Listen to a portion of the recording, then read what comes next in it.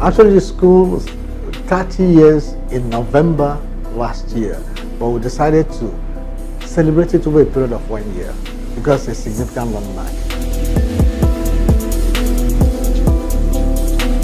So, Lagos Business School is today the business school of the Pan-Atlantic University. But before then, we started, Pan-Atlantic University did not start 30 years ago, so it's a situation where a child gave birth to the mother. So that's to put it in the Nigerian way.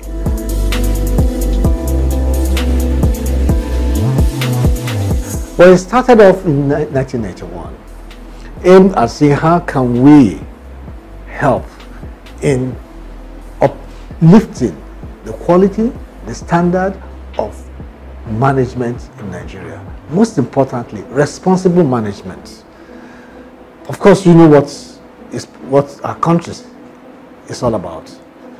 And at that time, many organizations used to send their top management team to schools abroad to enhance their own quality and to acquire the skills necessary to run businesses successfully in Nigeria. So when it started, it was not a university, and started with a program called the Chief Executive Program. Say like building a house from the top. Most people like to build a foundation. So say if you can start influencing the chief executives, it will be possible to drive that kind of culture in most organizations. And if the chief executives are happy with what they see, the chances are that they're now going to send their own subordinates to attend programs, school. So we started with that. Then several function-specific programs were introduced, like total quality management. But at some stage, we felt that an MBA program should be introduced. And since we were not a university, we decided to partner with our sister school, ESA Business School in Barcelona, which is one of the top 3 business schools in the world. They actually midwifed us and helped us in starting our MBA program. So as our executive MBA program, and the participants actually were awarded the ESA degree since we were not a university.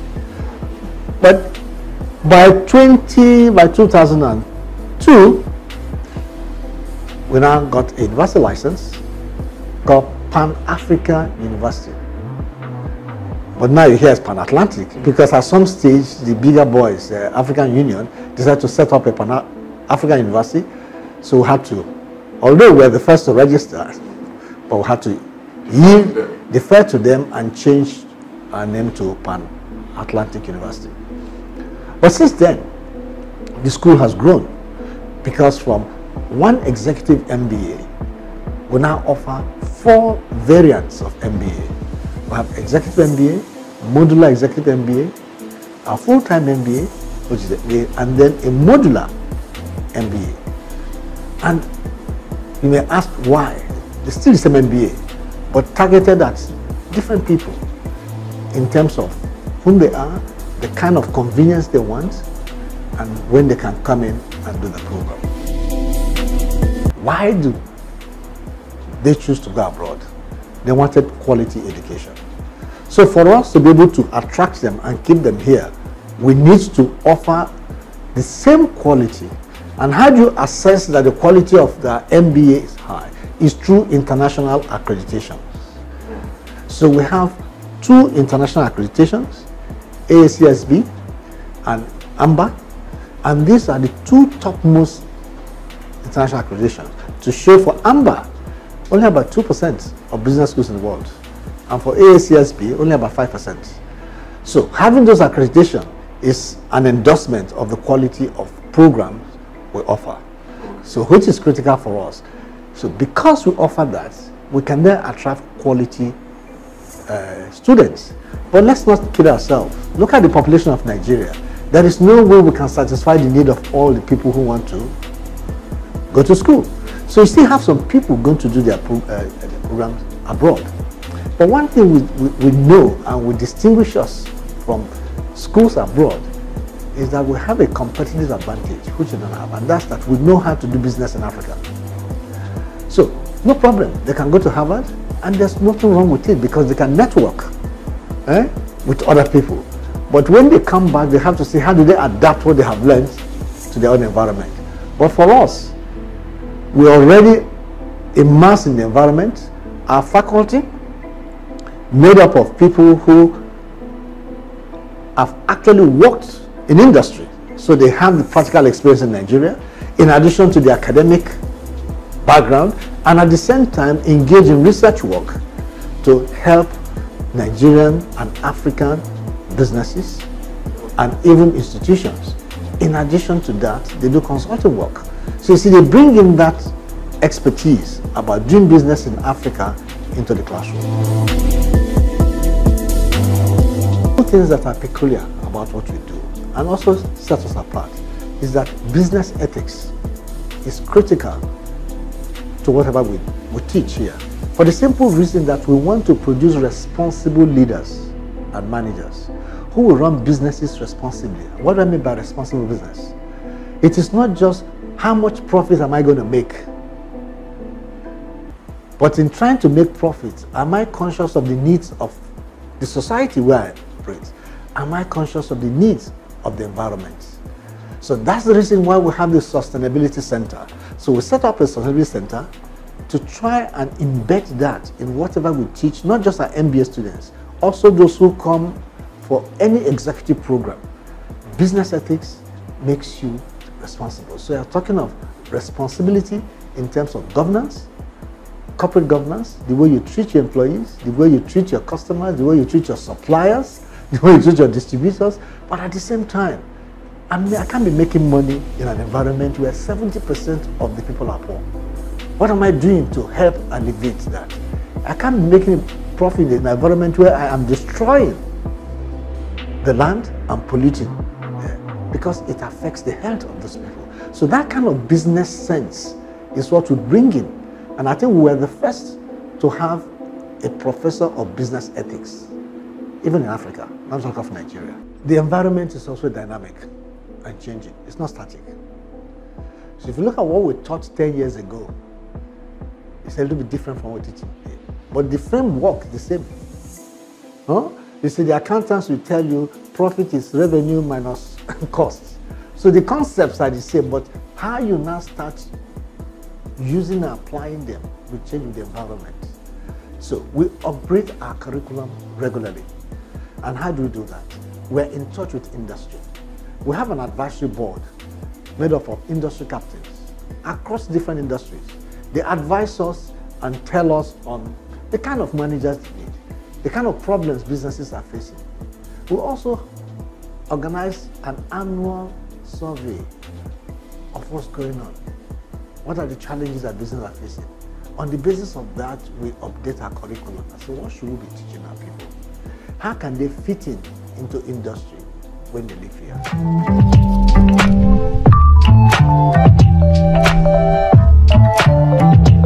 The biggest problem with small businesses in Nigeria is that most of them are family businesses. Those are family businesses. So when we talk of the mortality rate being high, they don't even make it up. 5 years is even long. So they don't go beyond the first generation. And succession planning is one of the big things. One is one. The second is that they have not actually developed business skills that will enable them to grow the business. They are smart. They're entrepreneurs. And because of that, we decided to say, how do we add value? How do we help them? We started an owner-manager program. That's those who own them and start it, we bring them here and help them to upgrade their skills. Teach them your finance, HR, operations, marketing, strategy, even show them how they can go beyond the first generation by setting up boards. So the issue of corporate governance should matter to them. Then we also train people on entrepreneurship. About 15% of our MBA students go on to start their own businesses. But in the next 5 years, we want to bring it up to 25%. Because the only way we can grow the economy significantly is to produce more entrepreneurs. And because we're interested in that, the back of industry just signed an MOU with us and partnered with us to set up an entrepreneurship innovation center in the school to drive innovation.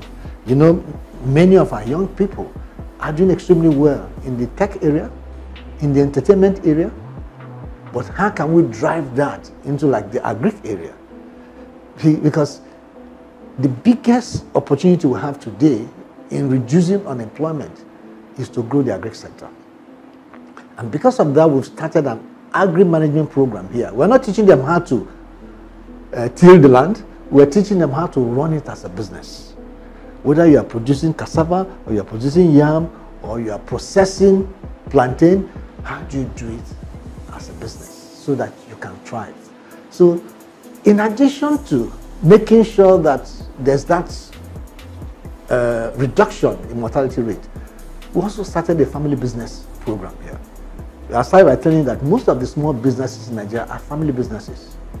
So this family business program is helping families to see the need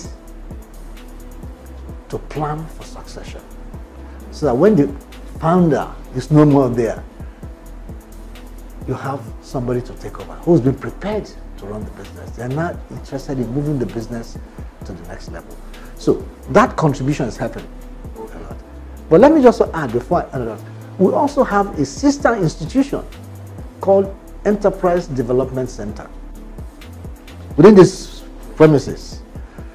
It was set up about 20 years ago, again to start and address the problems of micro and small businesses. So not looking at LBS, we'll be looking at medium size, but they are the woman who's making bole. It's a business. How can you help her to make it better? The woman making more there, it's a business.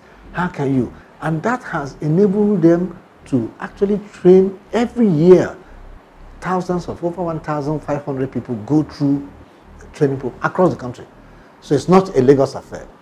So these are the contributions we are making in driving small businesses and making them to survive and strive in Nigeria. For the manufacturing companies, it signifies, quality of the product. Not so? Yes. For us, what is our product? Knowledge. And how we deliver the knowledge, which is the experience participants have when they come in here. And the experience starts before they even come in. When they know about the program, how they register, they come, the knowledge, and how they apply it, and also how to follow up. And while they are here, it's not only in the classroom. So as you entered, I'm sure you must have seen the environment, creating a conducive learning environment. And so that when they come here, the processes we put in place, from admission, training, taking care of them while they're here, even when they leave us, those are the kind of processes that we want to ensure that they have pleasant experience. So that is our own quality. And then the content they get and how relevant it is to them when they go back to their businesses. So being able to maintain that high standard. So it's a quality, it's a measure of the quality of what we do here, both in terms of the product and the processes. You know that when people pass through here, they are excited and they can come back and also recommend us to their friends. For us, three areas. First, I've talked of accreditation, which again is a measure of quality, but also ranking. When you talk of ranking, they are comparing you with your peers globally. So the first one was the FT, Financial Times ranking of business schools all over the world in terms of open enrollment program. And where people come in to attend seminars, you also carry the seminars to their companies and do it in company for them. Those are the open enrollment. We have been ranked since 2007 among the top 70 business schools all over the world, which is a big endorsement for us. In addition, our MBA has also been ranked by the Economics magazine. All of us know the Economics magazine, the CEO magazine. And these rankings also place us with our peers all over the world. So it's not a ranking of the Nigerian universities or African universities. So for us, it's an indication and also an endorsement on the quality of the programs we deliver here. The starting point for us is our culture. Here, this is my office. We interact. It's a community. First of all, we're professional. Integrity is critical to us. If we are preaching business ethics, we must practice what we preach. And it's a community where decision-making process is collegial. We have a management board. I, as the dean, cannot impose my views. That collegial approach means that nobody has monopoly of knowledge. So you pick up. We don't have barriers between faculty and students. We eat the same food with them. We eat in the same cafeteria. We use the same toilet facilities. So because we do that, communication barrier doesn't exist. But at the same time, we ensure that the quality of the facilities we have is top-notch. That when visitors come at 8 o'clock in the morning, they notice, if they come back at 5 p.m., they still find it the same way as they saw it at 8 a.m. So these are the things that we do there. So we get the students to feel, to be in a relaxed environment, and at the same time know that they have access to faculty. So this, and maintaining a very high standard. No compromise on that. Whatever we do, whether it's our facilities, our programs, our staff, always high quality. But 90% of our graduates get employed by the time they leave school.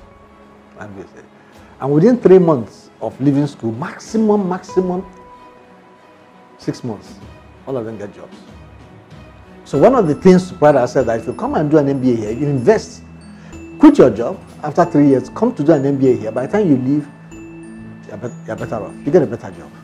Those who've done the executive MBA, they are working. So they're coming Fridays and Saturdays. By the time they graduate, they have at least 30% pay rise. In the sense that they now move to more responsibility and higher jobs. But we don't want our MBAs to be sending CVs. We want them to collect CVs. And that's the reason why we lay emphasis on entrepreneurship. Let them create jobs. As I remember telling that the best way of growing our economy is to create more entrepreneurs. And that's how we can get these young ones fully employed. If you look at the small businesses, employ more people. If you look at the total number of they employ, is by far more than the total number of what all the big businesses employ. It's not peculiar to Nigeria. Everywhere in the world is the same. So we pride ourselves in saying that when our students graduate, they get jobs. And we expose them. And they get jobs on different parts of Africa. South Africa, three of our MBAs toward the end of last year got job. An American firm employed them from here. They've not been to America. They were interviewed online. Because they're looking for global talents. So they competed with people from other parts of the world. They did not come to them in sympathy that they want to employ people from. They competed. And 3 of them got the job. So we say, how are we helping on employment? They were creating people who can fit into industry and perform. Call it plug and play. Secondly, we are creating people who can create jobs because they become entrepreneurs and employ people. Let's not forget that businesses operate in an environment, in context. The policy decisions we make, not even today, that we made several years ago, have impact on the business environment. So, the effectiveness of our institutions will also help in the way businesses perform. So it's not just the education, but the education you give them also help them to navigate this difficult terrain. Also help them to fit in as the environment changes. Because if you train them on critical thinking, whether there's recession or boom, they still have to use it. If you train them in emotional intelligence, whether there's recession or boom, they still have to know how to use it and manage people. So, definitely, for economic growth, you have to invest in education. So if you look at all the countries that have grown, start from third world, let's forget about the first world countries. If you look at countries like India, Malaysia, Singapore, Indonesia, Vietnam, South Korea, now even Rwanda saying that. Check how much they invest in education as a percentage of their total GDP. It's enormous. And for us, with our population,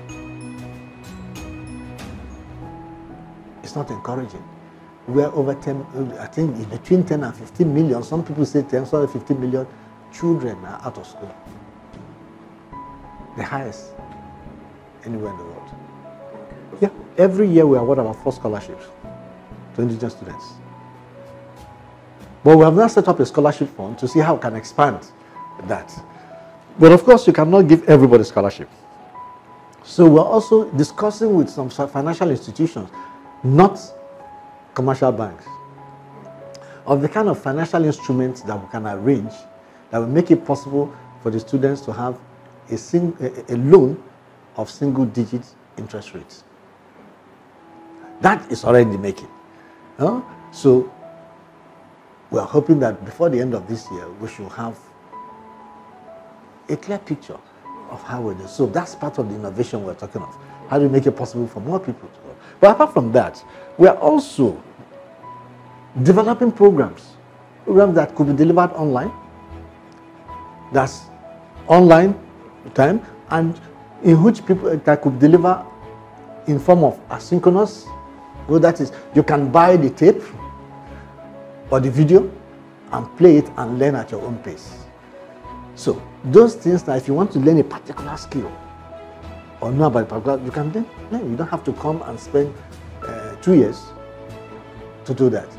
So that is a way of making education more accessible, but at the same time developing specific skills that will help people fit into industry and business. Final thought is that I want to say that we have 2 big advantages as a country. One is our population. Population implies 2 things: market size, but also labor force. That if we can invest in educating our people, people who now become skilled people who actually be a big export for us. And what I say, and once you become a big export, they'll be sending money home. So diaspora remittance will shoot up. But because we can't offer all of them jobs, but we can train them so they can fit other places. The second is that any country that cannot feed itself is in trouble. We have 40% more arable land than Thailand that produces rice. That all we do is to be serious about making agriculture more attractive to the young ones. It's only the older generations that is to agric. If we can make it more attractive, so as a business, then we can feed ourselves and even export. But we need some policy guidelines to help us. Simple example we find. Do you know it's illegal to export yam? Yeah, maize and some other commodities. Why? So, all the farmers who produce yam, they produce once a year during rainy season. So if they produce large quantity, they cannot sell all wasted. But if we export, means whatever you cannot sell here, you can export. Means you can even grow, you can produce more, and you employ more people. So it is not shortchanging us. We are actually shortchanging ourselves by banning it. Why not developing business that way? But who is going to bail the cat to see that it's in our own interest to allow, develop cassava, develop yam, sell what we can sell, and export. You know, if you go to Europe today, you know the yam that is being sold, you say, from Ghana. They're not Ghanaian yams, they're from Nigeria. But that means they are now sending it unofficially. And who is losing? We are losing. So Ghana is building its own image as a strong exporter of yam, and then the yam is coming from Nigeria.